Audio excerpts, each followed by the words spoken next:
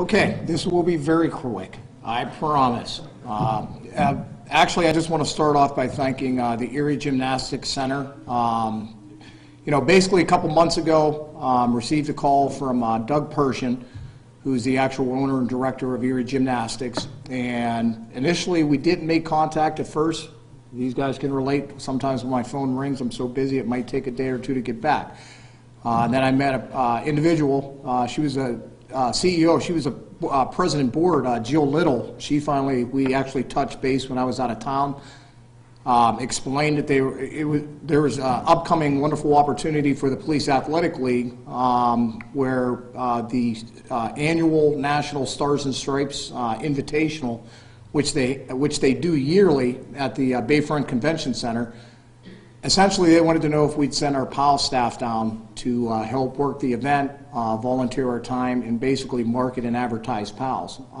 So thank God that we did that, because we met some wonderful, wonderful people that was affiliated through the Erie Gymnastics Center.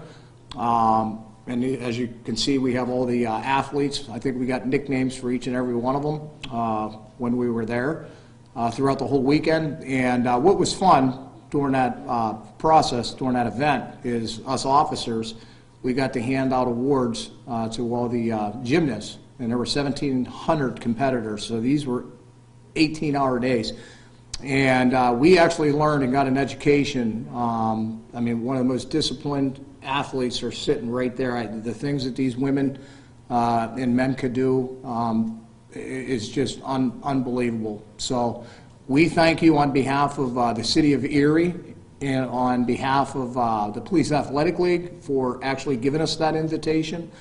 So at this time, I'd like to bring up Doug Pershin and Jill Little to come up and talk a little bit about Erie Gymnastics.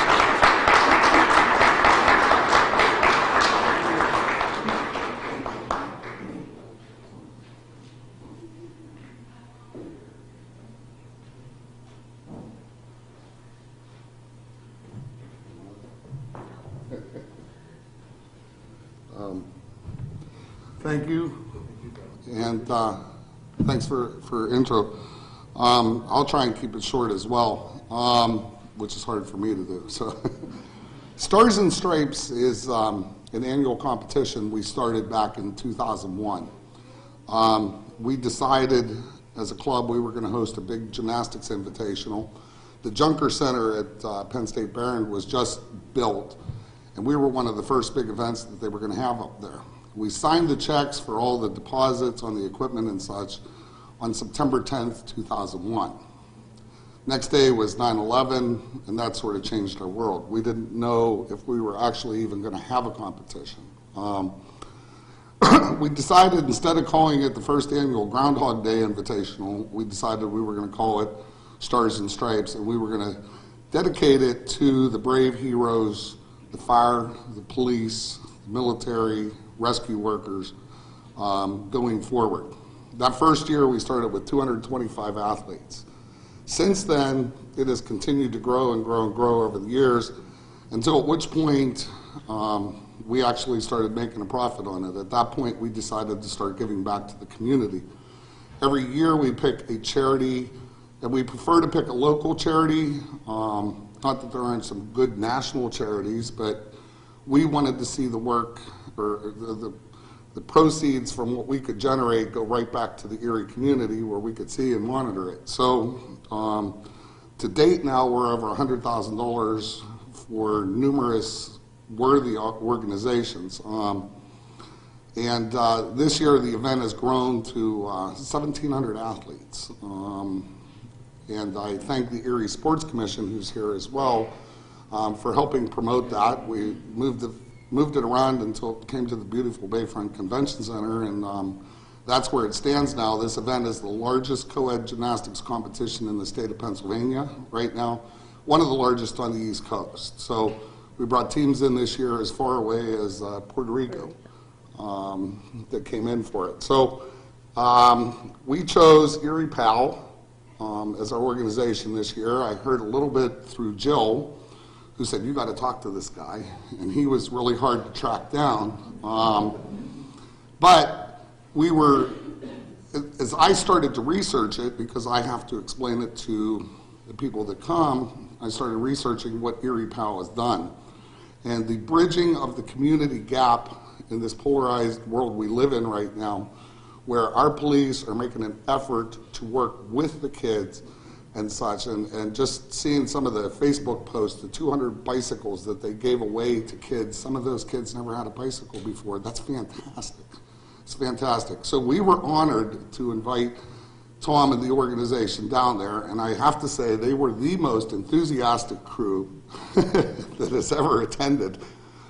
They started doing duties we didn't even need them for. I walked by and all of a sudden I saw some of the officers, they're announcing awards. They're naming the kids, and that's a difficult task because some of the kids have really difficult names. At any rate, this year we collected $10,000 that we wish to present Tom with today for Erie PAL, and we want to thank him for all that he's doing for the community. Bring that up. And the kids. What? And the children. That's up to him. Tom?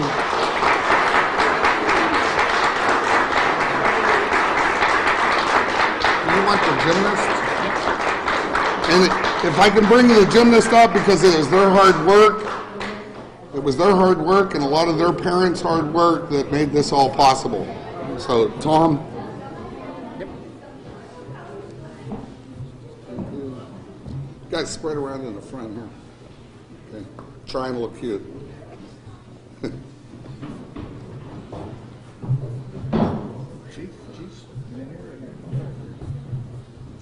Thanks, ladies. Come on, everybody, pile up front here. Can I have the kids hold the check? Yeah. Okay, hold it down in front of you. You're cutting my picture out there. Everybody look at me. 1, 2, 3. Does everybody else have their cut on?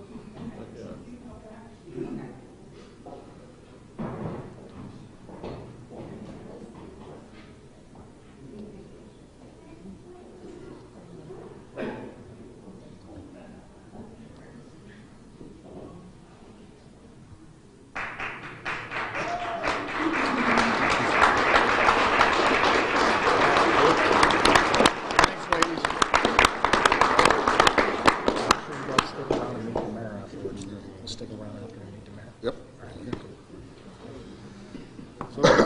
If Tom Lennox or anyone else wants to stand on their hands before they leave the stage, you can go ahead and do that. All right. You guys can do it. Everybody wants to do a handstand, go ahead. Just a couple at a time. You're going to take out the cameras. Here, Bubs, you can do one. I know she can hold one for forever. So, do one right here. For the mayor. Okay. Ready? Awesome. Wow.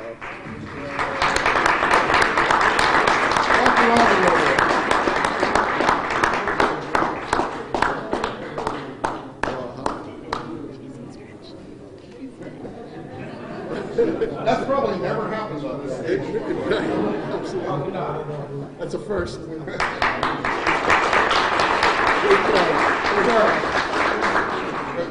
Leon? No? What do you got, 10? No? Okay. All right. All right, thanks. Back to you. Thank you. Thank you, Sergeant Lennox and everyone that works on the Police Athletic League. Really appreciate it. Thank you, Doug. We really appreciate the donation. It's a great collaboration that shows how much more we can accomplish when we work together. Thank you for devoting your time and money to this wonderful initiative. Over the course of the last 3 years, Sergeant Lennox and his team have nearly quadrupled the number of students attending and benefiting from the camp. As long as I'm mayor, I can tell you the Police Athletic League is going to continue to grow.